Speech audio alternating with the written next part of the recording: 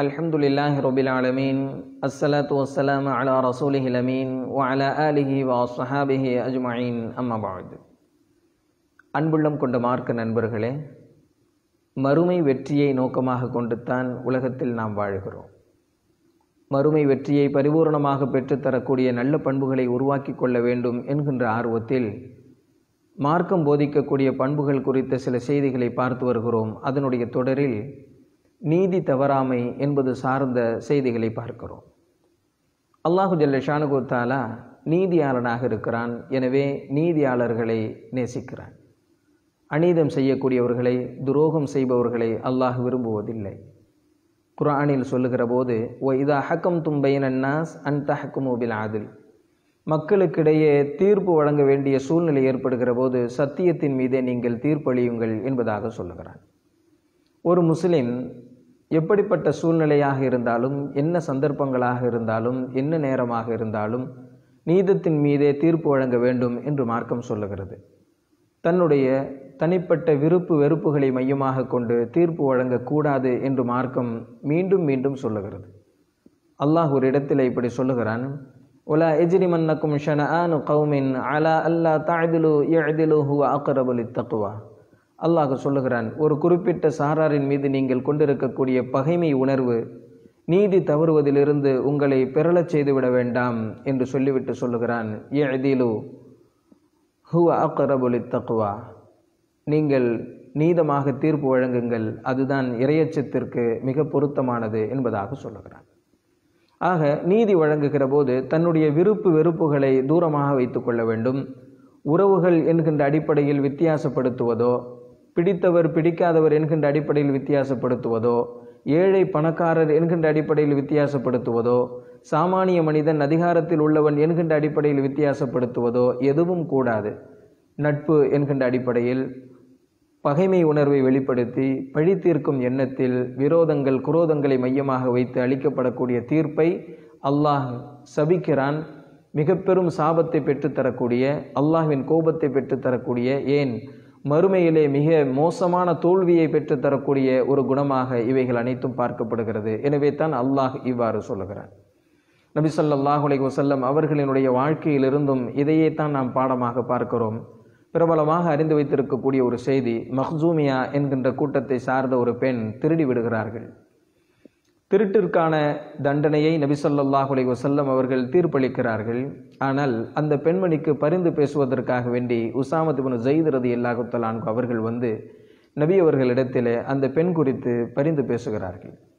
அப்போது நபி ஸல்லல்லாஹு அலைஹி வஸல்லம் அவர்கள் சொல்லுகிறார்கள், என்னுடைய மகள் ஃபாத்திமா இந்த காரியத்தை செய்திருந்தாலும் இதே தீர்ப்பைத்தான் நான் வழங்கியிருப்பேன் என்பதாக சொன்ன இந்த செய்தி எல்லா முஸ்லிம்களும் அறிந்து வைத்திருக்கக்கூடிய மிக பிரபலமான ஒரு செய்தி. யாராக இருந்தாலும் தீர்ப்பு ஒன்றுதான், தெரிந்தவர் தெரியாதவர் என்கின்ற அடிப்படையில் தீர்ப்பு வழங்கக்கூடாது என்பதை மிக அழகான முறையில் எடுத்துரைக்கக்கூடிய பாடமாக இந்த சம்பவம் பார்க்கப்படுகிறது. எல்லா இடங்களிலும் எல்லா சந்தர்ப்பங்களிலும் நீதமாக தீர்ப்பு வழங்குவதையே தான் எல்லா ஹலீஃபாக்களினுடைய ஆட்சி காலத்திலும் பார்க்க முடிகிறது. இஸ்லாமிய பேரரசின் இரண்டாவது ஹலீஃபா உமர் ரலியல்லாஹு தஆலா அன்ஹு நீதியின் மறு உருவமாக பார்க்கப்பட்டவர்கள், நீதிக்கு மிக பெரும் அடையாளமாக முன்னுதாரணம் காட்டப்படக்கூடியவர்கள் ஹஸரத் உமர் ரலியல்லாஹு தஆலா அன்ஹு அவர்கள். அவர்களின் காலத்திலே அமீருல் முஃமினீன் அவர்களிடம் மக்கள் ஒரு புகாரை கொண்டு வருகிறார்கள். வந்து சொல்லுகிறார்கள், அமீருல் முஃமினீன் அவர்களே, மக்கள் மஸ்ஜிது நபவிக்கு தொழுவதற்காக வேண்டி வந்து சென்று கொண்டிருக்கிறார்கள். மழை நேரம், அருகில் இப்னு அப்பாஸ் ரலியல்லாஹு தஆலா அன்ஹு அவர்களினுடைய வீடு இருக்கிறது. அவர்களின் வீட்டிற்கு மேலே விழக்கூடிய மழை நீரை ஒருங்கிணைத்து கொண்டு வந்து கொட்டுகின்ற, அதற்காக வேண்டி பொருத்தப்பட்டிருக்கக்கூடிய அந்த தகர தப்பை அது மஸ்ஜிது நபவியினுடைய வாசலுக்கு நேராக இருக்கிறது. எனவே வழிந்து வரக்கூடிய மழை தண்ணீர் வாசலில் விழுவதால் வந்து செல்லக்கூடிய மக்களுக்கு சிரமமாக இருக்கிறது. எனவே அதை அகற்றுவது சிறந்தது என்பதாக சொல்லுகிறார்கள். ஹஸரத் உமர் ரலியல்லாஹு தஆலா அன்ஹு அவர்கள் வந்து பார்க்கிறார்கள், மக்கள் சொன்னதுதான் உண்மை. அவர்களின் வீட்டிலிருந்து வரக்கூடிய மழை நீரை கொண்டு வந்து கொட்டக்கூடிய தகர தப்பை மஸ்ஜிது நபவியின் வாசலுக்கு நேராக இருப்பதால் மக்கள் வருவதற்கும் செல்வதற்கும் சிரமப்படுகிறார்கள் என்பதை உணர்ந்து கொண்டார்கள். எனவே அந்த தகர தப்பையை எடுத்து அப்புறப்படுத்தி விட்டார்கள் உமர் ரலியல்லாஹு தஆலா அன்ஹு அவர்கள். சிறிது நேரம் கழித்து தன்னுடைய வீட்டிற்கு ஹஜ்ரத் இப்னு அப்பாஸ் ரலியல்லாஹு தஆலா அன்ஹு அவர்கள் வந்து பார்க்கிறார்கள். பொருத்தப்பட்டிருந்த தகர தப்பையை காணவில்லை. அருகில் விசாரிக்கிறார்கள். நடந்ததை மக்கள் சொல்லுகிறார்கள்.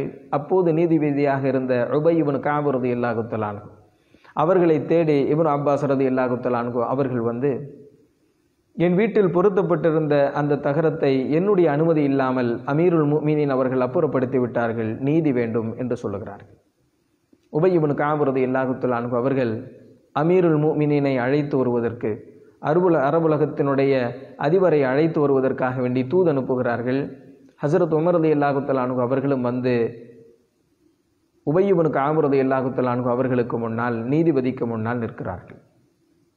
ஹஜ்ரத் உபை இப்னு கஅப் ரலியல்லாஹு தஆலா அன்ஹு அவர்கள் கேட்கிறார்கள், இவர்கள் சொல்லுகின்ற இந்த செய்தி உண்மையா? ஆம், உண்மைதான். இவர்களின் அனுமதி பெறாமல் நீங்கள் அப்புறப்படுத்தியது உண்மையா? ஆம், உண்மைதான். ஆனால் இவர்களிடம் அனுமதி பெறாமல் அப்புறப்படுத்துகின்ற அதிகாரம் உங்களுக்கு கிடையாது. எனவே நீங்கள் அதனுடைய தண்டனையை அனுபவித்துத்தான் ஆக வேண்டும். எனவே தீர்ப்பு வழங்குகிறார்கள். நீங்கள் அப்புறப்படுத்திய அந்த தகர தப்பையை கொண்டு வந்து ஹஜ்ரத் இப்னு அப்பாஸ் ரலியல்லாஹு தஆலா அன்ஹு அவர்களின் கரத்திலே கொடுக்க வேண்டும். கொடுத்துவிட்டு இவர்களின் வாசலுக்கு முன்னால் நீங்கள் ருக்குவிலே நின்று கொள்ள வேண்டும். உங்களின் முதுகின் மீது ஏறி இப்னு அப்பாஸ் ரலியல்லாஹு தஆலா அன்ஹு அவர்கள் தங்களுடைய வசதிக்கு ஏற்றவாறு அந்த தகரத்தை பொருத்தி கொள்வார்கள். இதுதான் தீர்ப்பு என்று உலகத்திற்கே நீதி போதித்த உமர் ரலியல்லாஹு தஆலா அன்ஹு அவர்களுக்கு நீதி வழங்குகிறார்கள் உபை இப்னு கஅப் ரலியல்லாஹு தஆலா அன்ஹு அவர்கள். நீதியை அப்படியே சிரம்பணிந்து ஏற்றுக்கொண்ட ஹஜ்ரத் உமர் ரலியல்லாஹு தஆலா அன்ஹு அவர்கள் அப்புறப்படுத்தப்பட்ட அந்த தகரத்தப்பையை கொண்டு வந்து ஹஜ்ரத் இப்னு அப்பாஸ் ரலியல்லாஹு தஆலா அன்ஹு அவர்களிடம் தருகிறார்கள். அவர்களும் சொன்னது போன்றே வீட்டு வாசலுக்கு முன்னால் ருக்குவிலே நின்று கொண்டார்கள். ஹஜ்ரத் உமர் ரலியல்லாஹு தஆலா அன்ஹு அவர்களினுடைய முதுவிற்கு மேல் ஏறி உலகமே பார்த்து நடுநடுங்கிக் கொண்டிருந்த, உலகமே பார்த்து பயந்து கொண்டிருந்த பேரரசாக விளங்கிய ஹஜ்ரத் உமர் ரலியல்லாஹு தஆலா அன்ஹு அவர்களின் முதுகின் மீது வயது குறைந்த ஹஜ்ரத் இப்னு அப்பாஸ் ரலியல்லாஹு தஆலா அன்ஹு அவர்கள் ஏறி நின்று தகரத்தப்பையை பொருத்தி கொள்கிறார்கள். பொருத்தியவுடன் கீழே குதித்த ஹஜ்ரத் இப்னு அப்பாஸ் ரலியல்லாஹு தஆலா அன்ஹு அவர்கள் உமர் ரலியல்லாஹு தஆலா அன்ஹு அவர்களை கண்ணீர் ததும்ப அப்படியே கட்டி அணைத்தார்கள்.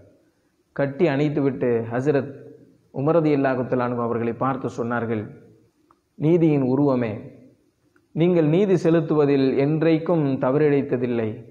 என்றாலும் கூட நான் ஏன் இவ்வளவு தூரம் இதற்கு முக்கியத்துவம் தந்தேன் என்பதை உங்களுக்கு நான் சொல்ல விரும்புகிறேன் என்று சொல்லிவிட்டு சொன்னார்கள், அன்றொரு நாள் என்னுடைய வீட்டிற்கு நபி ஸல்லல்லாஹு அலைஹி வஸல்லம் அவர்கள் வந்தார்கள்.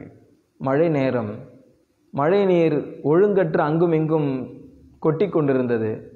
எனவே எங்கேயோ சென்ற நபி ஸல்லல்லாஹு அலைஹி வஸல்லம் அவர்கள் இந்த தகர தப்பையை கொண்டு வந்து அவர்களே தன்னுடைய பொற்கரங்களால் இதை மாட்டிவிட்டு சென்றார்கள். அவர்களே இல்லாத இந்த உலகத்தில் என்னுடைய வீட்டிற்கு நான் வருகிற போதும் செல்லுகிற போதும் நபி ஸல்லல்லாஹு அலைஹி வஸல்லம் அவர்கள் தன்னுடைய கரத்தால் மாட்டிய இந்த தகரத்தை பார்த்துத்தான் நான் ஆனந்தம் அடைந்து கொண்டிருக்கிறேன். அதுதான் எனக்கு பெரும் ஆறுதலாக இருந்து கொண்டிருக்கிறது. திடீரென்று அது காணாததைக் கண்டு நான் அதிர்ச்சி அடைந்து விட்டேன். எனவே தான் நான் இவ்வளவு முக்கியத்துவம் இதற்கு தந்தேன், என்னை மன்னித்து விடுங்கள் என்பதாக சொல்லிவிட்டு ஹஜ்ரத் இப்னு அப்பாஸ் ரலியல்லாஹு தஆலா அன்ஹு அவர்கள் சொன்னார்கள், என்னுடைய வீட்டையும் சேர்த்து நான் வக்ஃப் செய்து விடுகிறேன், நான் தந்து விடுகிறேன். நீங்கள் வசதிக்கு ஏற்றவாறு மாறுதல் செய்து கொள்வதற்குண்டான முழு அனுமதியை நான் வழங்குகிறேன், இதை வைத்துக் கொள்ளுங்கள் என்று சொல்லிவிட்டு சென்றார்கள். நபி ஸல்லல்லாஹு அலைஹி வஸல்லம் அவர்களின் கரத்தால் மாட்டப்பட்ட அந்த தகரம் இன்று வரை இருக்கவே மீண்டும் மீண்டும் அந்த மஸ்ஜிது நபவி மறு நிர்மாணம் செய்யப்பட்டு கொண்டே வந்திருக்கிறது என்பதுவெல்லாம் வரலாறு. ஆக ஏன் சொல்ல வருகிறேன், நீதி என்று சொன்னால் அது இப்படித்தான் இருக்க வேண்டும். ஹலீஃபா என்பதற்காகவோ சாமானியன் என்கின்ற அடிப்படையிலோ இஸ்லாமிய வரலாற்றில் எங்கும் நீதி தவறியதை பார்க்கவே முடியாது. இது இஸ்லாத்தினுடைய மிக அழகான பெருமைக்குரிய பகுதி. இது அல்லாஹ் குர்ஆனில் சொல்லுவது போன்று, எந்த நேரத்திலும் நீங்கள் நீதி தவறிவிடவே கூடாது. வலா தகுல்லில் ஹாயினீன ஹசீமா, தவறிழைக்கக்கூடியவர்களுக்கு வாதிடக்கூடியவராக நீங்கள் ஆகிவிடாதீர்கள் என்பதாக நபியை பார்த்து அல்லாஹ் சொல்லுகிறான். இன்னும் அல்லாஹ் குர்ஆனில் சொல்லுவான், இன்னல்லாஹ லா யுஹிப்பு மன் கான ஹவ்வானன் அசீமா, பாவம் செய்யக்கூடியவர்களுக்கு, துரோகம் செய்யக்கூடியவர்களுக்கு அல்லாஹ் எந்நேரமும் நேசம் காட்ட மாட்டான் என்பதாக சொல்லுகிறான். நபி ஸல்லல்லாஹு அலைஹி வஸல்லம் அவர்கள் சொல்லுவார்கள், நீதிபதிகள் 3 வகை, அதில் ஒரு வகை சுவர்க்கத்தில் பிரவேசிப்பார்கள், 2 வகையினர் நரகம் செல்லுவார்கள் என்று சொல்லிவிட்டு விளக்கம் சொல்லுகிறார்கள். யார் சத்தியத்தை தெரிந்து நீதத்தின் மீது தீர்ப்பு வழங்குகிறார்களோ அவர்கள் சுவர்க்கம் செல்லுவார்கள். யார் சத்தியத்தை தெரிந்து கொண்டு அநீதமாக தீர்ப்பு வழங்குகிறார்களோ இவர்கள் நரகம் போவார்கள். சத்தியம் எதுவென்றே தெரியாமல் தீர்ப்பு வழங்கக்கூடியவர்களும் நரகம் செல்லுவார்கள். ஆக 3 வகையினரில் ஒருவர் தான் சுவர்க்கம் செல்லுவார் என்று நபி ஸல்லல்லாஹு அலைஹி வஸல்லம் அவர்கள் சொல்லக்கூடிய இந்த செய்தி இப்னு மாஜாவிலே வருகிறது. ஆக இஸ்லாமிய வரலாற்றினுடைய மிக அழகான பகுதி நீதி தவறாமை. எனவே நீதி தவறாமல் இருப்பதைத்தான் அல்லாஹ் விரும்புகிறான். 1000 சரித்திர குறிப்புகளை சான்றாக இவைகளுக்கு காட்ட முடியும்.